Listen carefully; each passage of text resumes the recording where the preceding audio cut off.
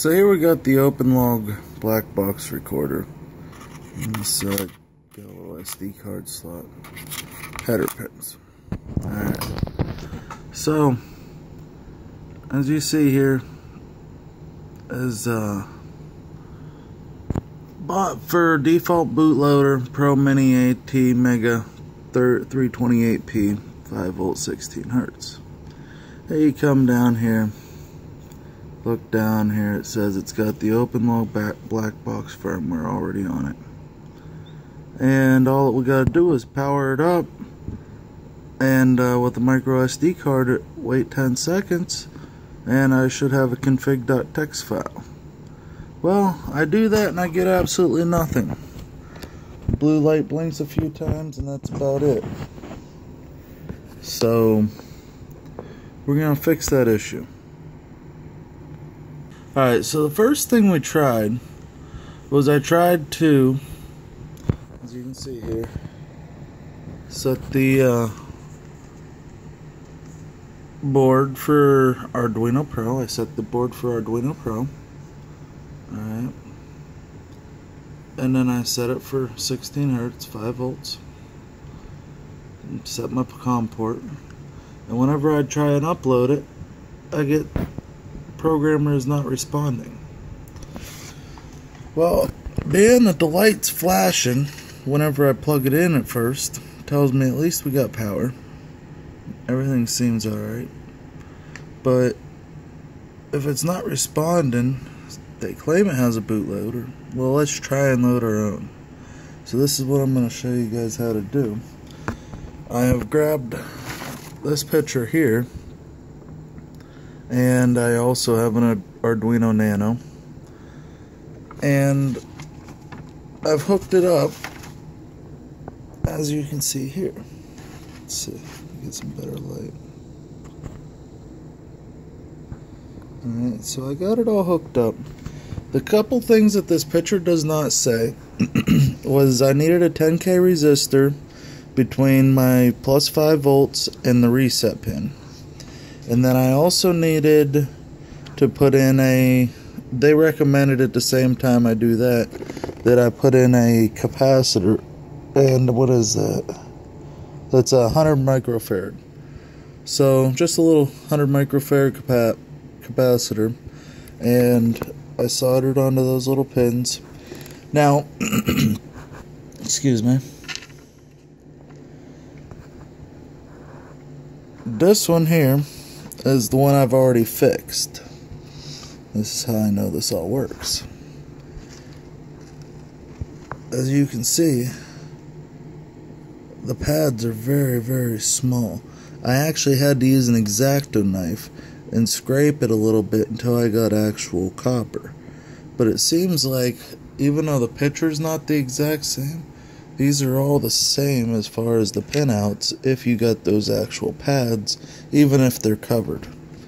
Alright, so back to what we were doing. So we hooked this up, and now we're ready. Let me show you guys. I got a second Arduino Nano here, and I'm going to show you this full process because it was a little complicated, and I had to read a whole bunch on getting this set up properly. So let's take this brand new Arduino Nano. We're going to plug her in.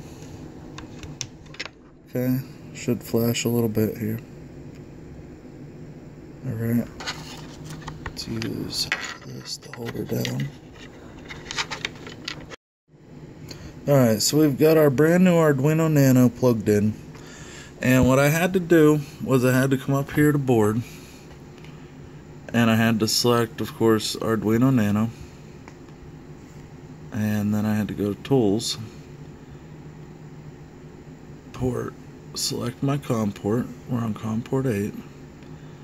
Now here's where it gets good. You gotta go to Programmer, and then Arduino as ISP. Don't do Arduino ISP, Arduino as ISP. Alright, and then we're gonna go to File, and then we're gonna go to, I believe it was Examples, yeah. And then Arduino ISP. And then we gotta take this sketch before you hook up all this stuff. Don't hook up any of this stuff. Just have your blank Arduino. And upload this sketch. Alright, so it's going to do its thing. Compiling. Alright, now it's uploading.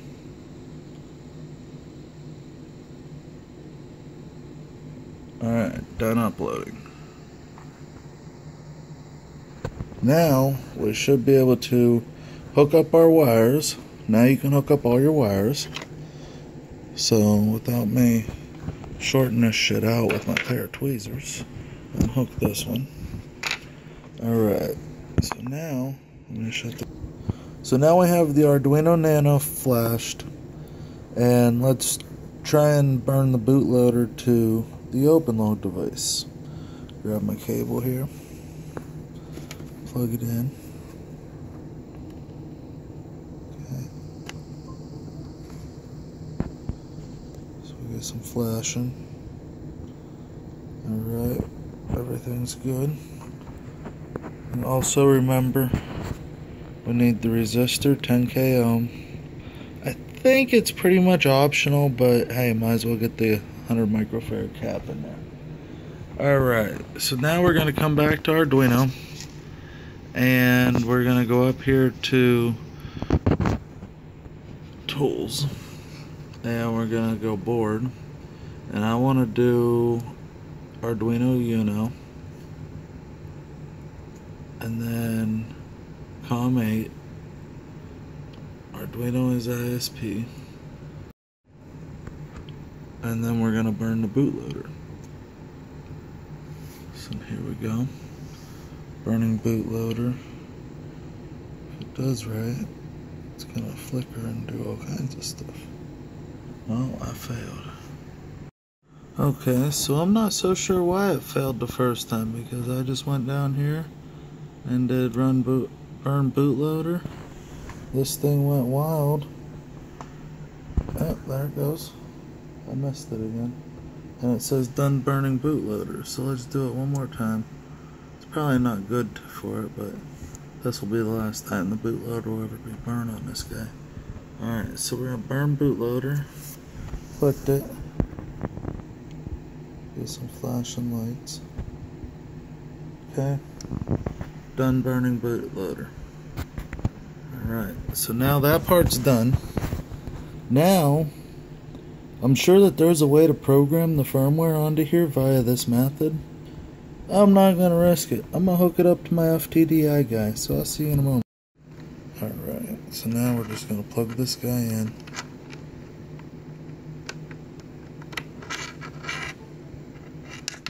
Okay. Now we have the bootloader written to the chip, and it's actually communicating. Look at that. So now, this is an FTDI 232. It's got the jumper for the 3.3 and 5 volts. Always use 5 volts on this stuff. Alright, so now let's write the firmware. Just gonna set this guy here. Okay. Gonna come over here.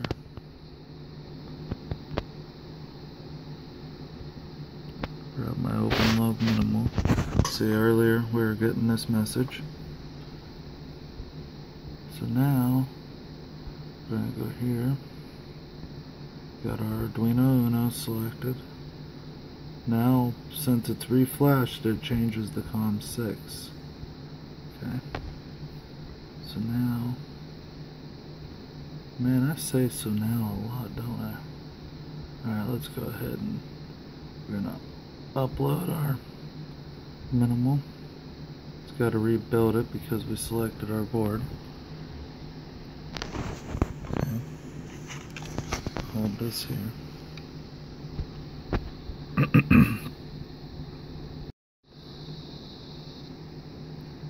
Alright, so we're still compiling the sketch. Takes a moment, it's a lot of stuff.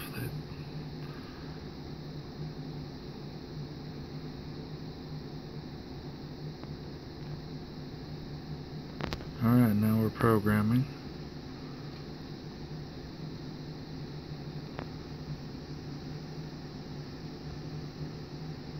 Okay. Now we've done uploaded. Now we're getting our 3 beeps because we need an SD card. Okay. Now we're good to go. Rock and roll. Happy flying. Alright, so after doing a little experimenting here on the very last one, this is an added little bonus clip. I went ahead and hooked up another one of these chips. And let's just, whenever I did the burn bootloader, I got that same error message the very first time, but I went ahead and did it a second time, and it took the bootloader right away.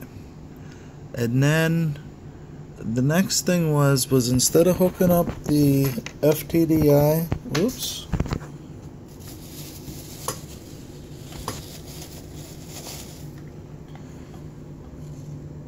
Instead of hooking up the FTDI 232 adapter here, I left this hooked up.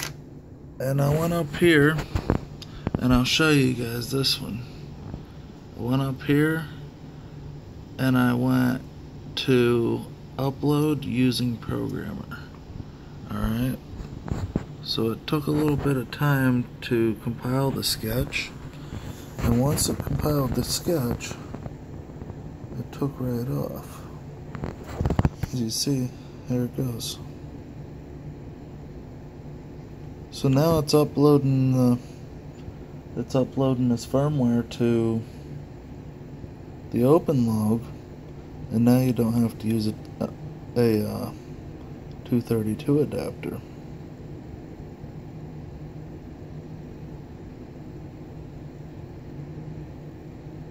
Takes a little longer, I think, but hey, there it goes. Now we got diagnostic light of 3 beeps saying, hey, give me an SD card.